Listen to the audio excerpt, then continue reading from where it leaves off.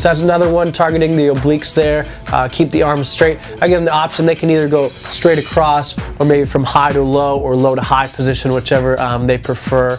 And it's just using their core now that they've engaged it in a couple exercises, then taking it out to the extremities and making sure they're really using it. Making sure they're not just use their hands to do it, but really engage with the core, start with the hips, and then let it flow out through the arms. 8 to 12, 3 sets there.